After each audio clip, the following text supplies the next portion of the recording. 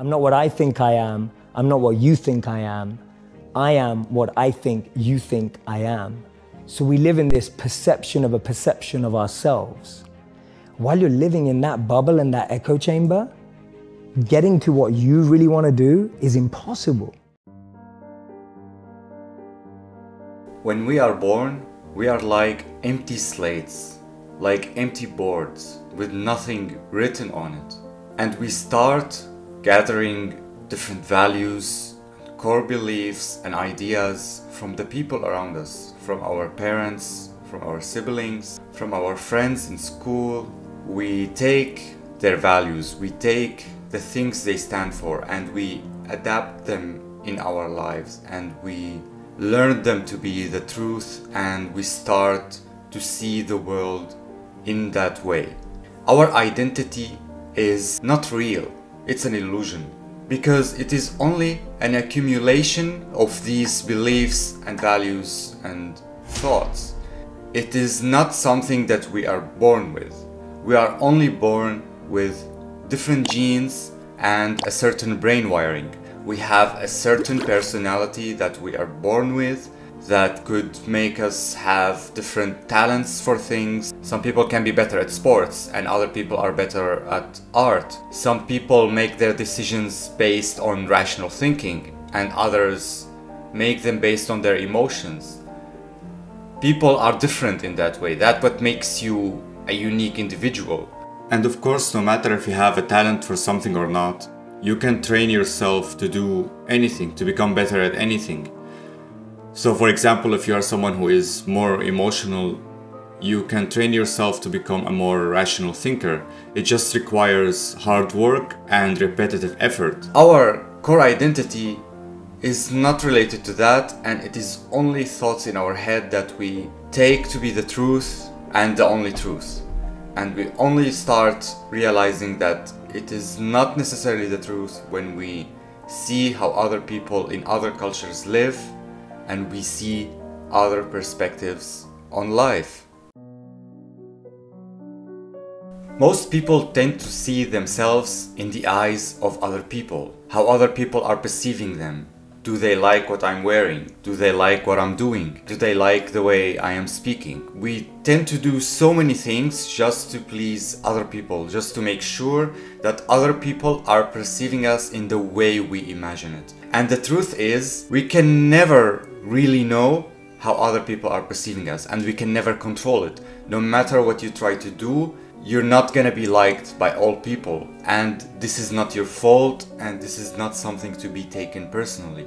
It is just that everyone has his own idea of his identity, and they judge other people based on their own values, core beliefs that they adopted when they were growing up. So this is why it is very important to be authentic with yourself, to do the things that you enjoy and avoid the things that you don't like without any kind of guilt or shame, because no matter what you do, you can't change what people think about you. They're gonna think what they are going to think, and you have no control over that.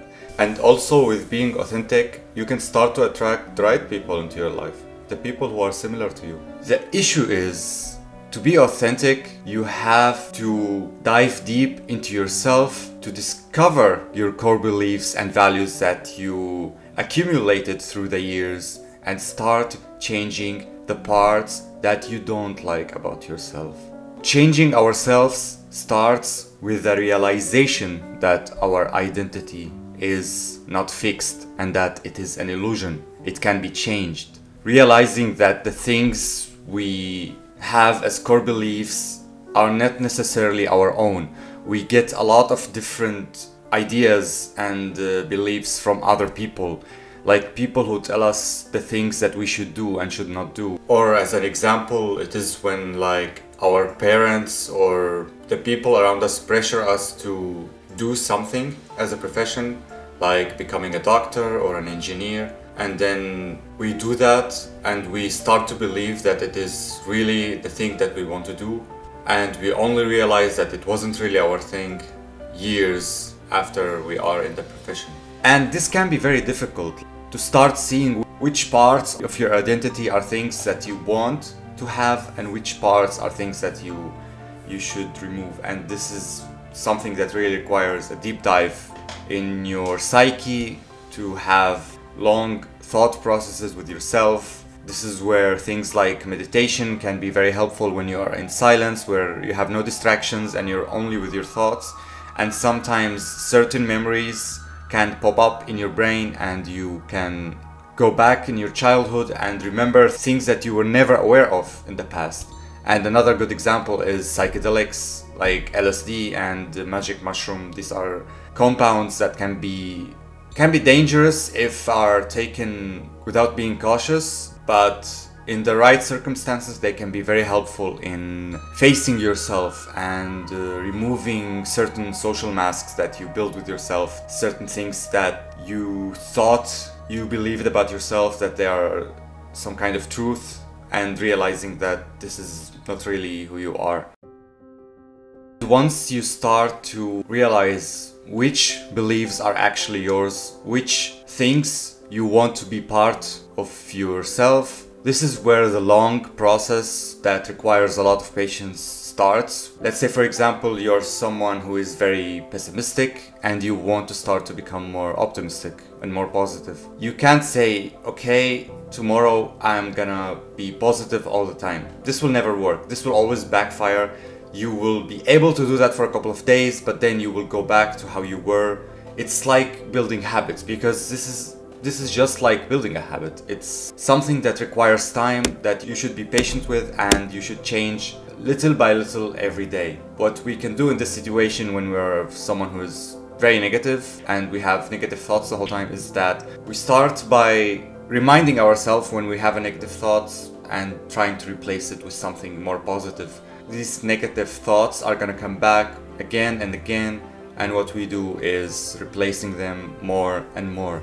And day after day, things will get easier. You will naturally become more positive. This can take months, maybe years. It just depends how long have you been believing the things you believed. That is why it is harder for older people to change themselves.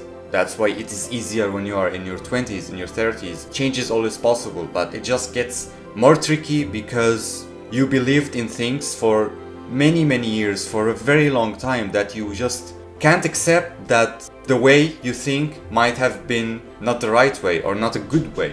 And it can be terrifying for some people. It can be very depressive, like, oh, my whole life I was thinking the wrong way, this can't be. We might be in denial and just not believing that it is the truth.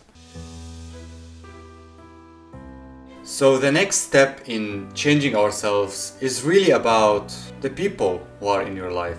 It is about the people who you spend your time with and you surround yourself with. If you are with people who are positive and have similar goals to you and similar values, you will naturally become more and more like them. You will really be affected by the things that they say, that they do, and how they think. And it can be something that is really good for you if you are with people who are working on similar things, if you are doing positive things together, and you will feel this sense of belonging to a community. It's like our human nature to belong to a tribe, to a group. And on the other hand, if you are with people who are very negative and you spend a lot of time with them, you will slowly start to think the way they do. We are just social creatures. We are really affected by other people's behaviors. Choosing the people in your lives is something very important. And it is okay if you don't have a lot of friends, if you don't have a lot of people in your life. It is really better to spend your time with yourselves, working on yourself, rather than people who are just gonna bring you down. Change is never easy. It is something that comes from within. You cannot really force it on other people. People must first have the realization that they can change anything about themselves, and once they realize that, everything becomes possible, and we can try to influence them, we can try to show them that there are other ways to think, but they need to be at the right moment in time in order to see that they have to change.